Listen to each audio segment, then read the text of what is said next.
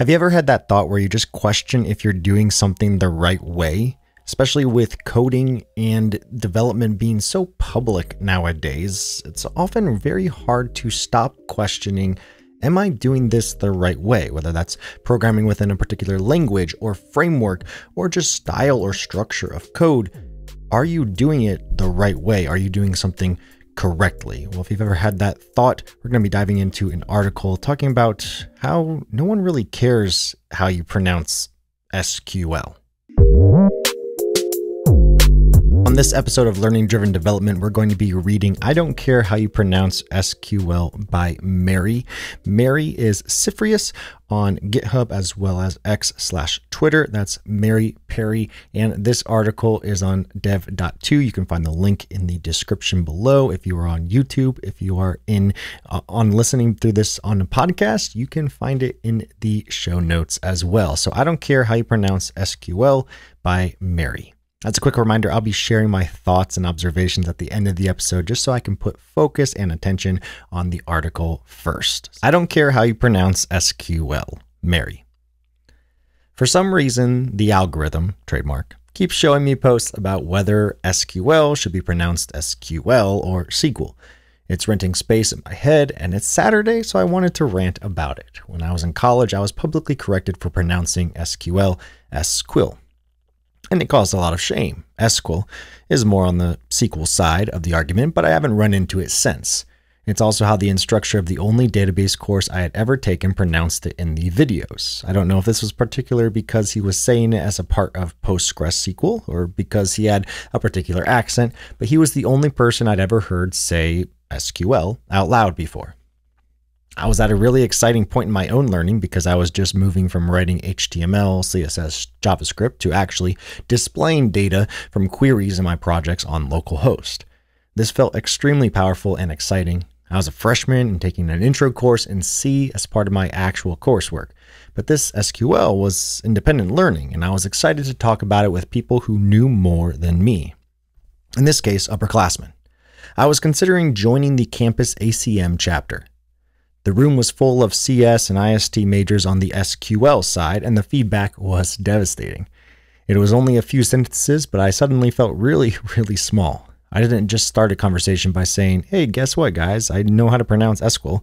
Either I was going to ask a question about a join, which is now long forgotten and never got asked because I was absolutely flushed with embarrassment.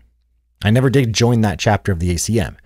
But I did go home and Google it to find that either pronunciation is acceptable, and it seemed like a cruel punchline for the rejection I was feeling.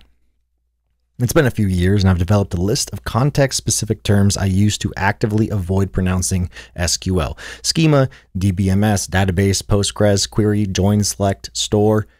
They're never quite right for the context, but I have also never been called out on it. I'm reminded my experience is not unique, though it's a little overblown by rumination. Through some comments I'm seeing tonight and because of conversations I've had with people in the decades since I went to college IRL, I've noticed anecdotally that 1, people who have read and haven't heard it said and or learned MySQL first tend to say SQL. People who have taken courses with audio, especially about PostgreSQL or Microsoft's SQL Server, tend to say SQL. People who use SQLite are kind of wildcards. I think there's a subtle form of unintentional gatekeeping going on here. Many people stick to the form they themselves have been corrected to and correct others to that form with good intentions. Maybe it was lucky that the first time it happened to me was in a conversation during which a few other problematic things were said because that prompted me to actually look it up and ask a few professors who also said it really doesn't matter, usually with the caveat of their preference and why. I had multiple office hours where professors basically reacted with the exact same vibe D. Richard Hipp has in this changelog episode. But the time it takes to correct someone on pronunciation that truly doesn't matter sometimes prevents the thing that person was going to say next, like it did with me. These conversations mostly happen when someone is trying to establish context before explaining something or asking a question. Even if they're just expressing enthusiasm, I think it's important to consider the vulnerability happening in conversation about code. If someone has just said the wrong pronunciation for the first time, there's almost certainly an experience mismatch or the element of entering into a conversation about this topic. As far as courses go, I think it would have been cool if the instructor in the first course I took mentioned that you can pronounce it either way, but creating course material is also a pretty specific scenario. I always appreciate professors who remember to mention that either way is okay to their students during a lecture. It's something I might not have noticed if I didn't have such a bad experience, but honestly, I think it doesn't matter. Was the accepted stance, there might be fewer arbitrarily truncated conversations in this particular arena between students and juniors. Or maybe they'd just be arguing about tabs versus spaces, or the best editor, or pineapple on pizza instead. I think SQL/SQL is different, though, because when you're learning a topic and get checked on your speech on what is basically the name of the topic, internal monologue can get to, I thought I understood this at least a little, but I don't even know what it's called, pretty fast.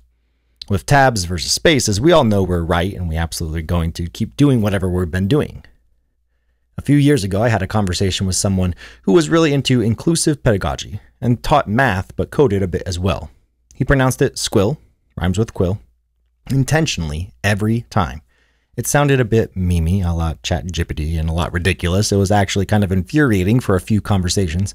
Then, as I got used to it, I started to check my motives about being right and correcting people who are wrong about it. It kind of reminds me of the process I went through when I moved to a city for the first time and realized that people who use incorrect/improper grammar are A, completely intelligible, and B, not wrong for doing it.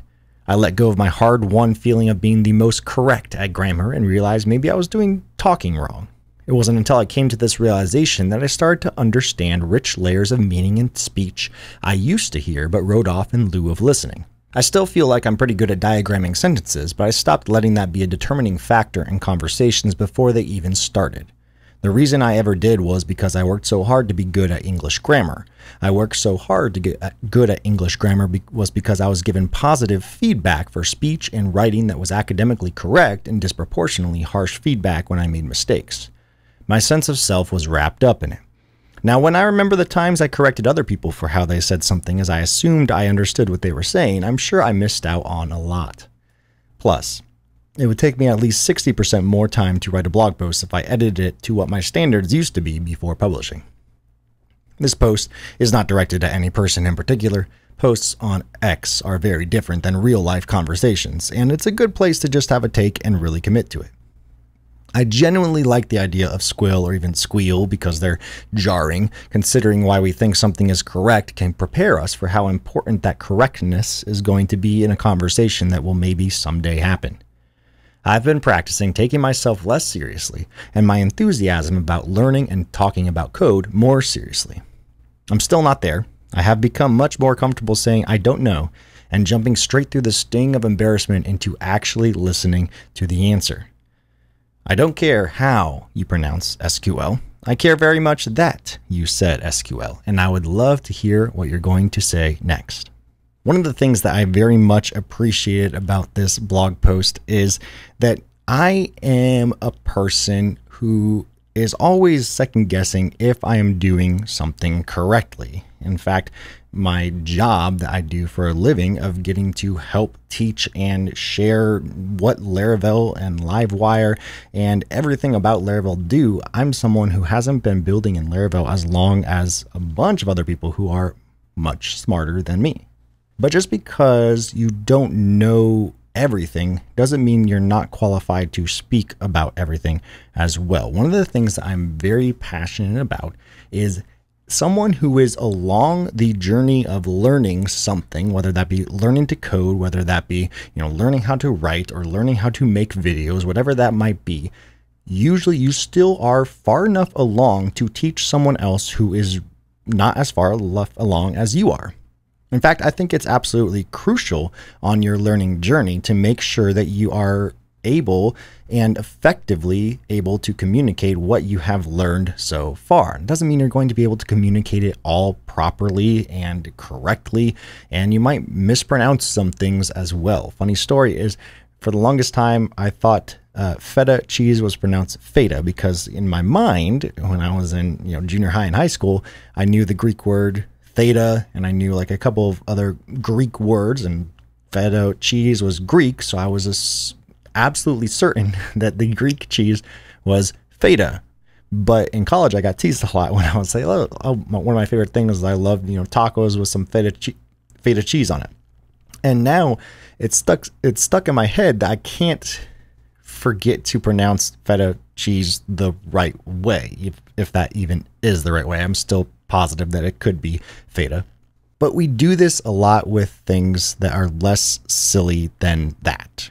Just like Mary said, we often forget the context of what it means to actually learn something and listen to something, as well as, take in those conversational cues of that might not even be the point of what you're trying to get across or what the person across from you is trying to get across in their conversation. When it comes to best practices within code or best practices within building applications, a lot of times I found myself diving into articles or videos just to make sure that, hey, I know that my application works, but I don't know if I'm doing it the right way.